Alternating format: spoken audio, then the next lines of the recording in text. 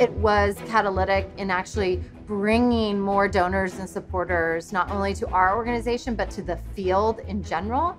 Online child sexual abuse is not something people like to talk about. It's not something that is usually on a global stage. And so it created an opportunity to just even create exposure for the issue and bring more people in asking, wow, this is an issue I didn't even know about. How can I support it?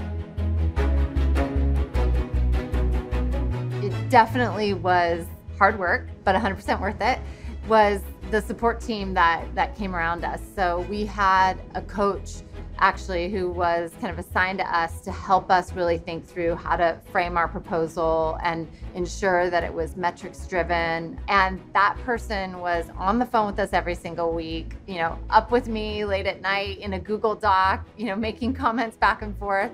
And I really felt like they were part of our team. They believed in our vision as much as we did, and they were working hand in hand with us to make it successful. And that's something, again, that you don't normally have when you're working on a mission that sometimes can feel either alone or just with your team. But to have this entire support network come alongside you and believe in you and help make you successful was really gratifying.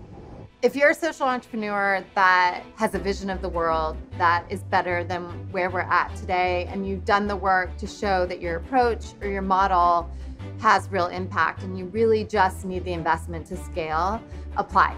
It is a low lift, a low risk to take that first step and really just articulate how you see the world in the future.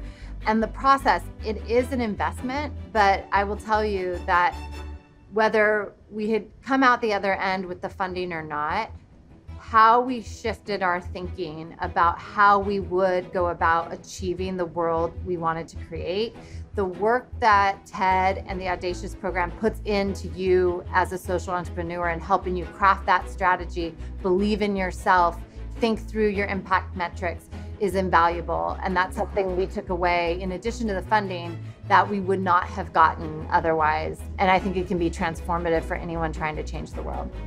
I'm Julie Cordua, and I'm working until every child can simply be a kid.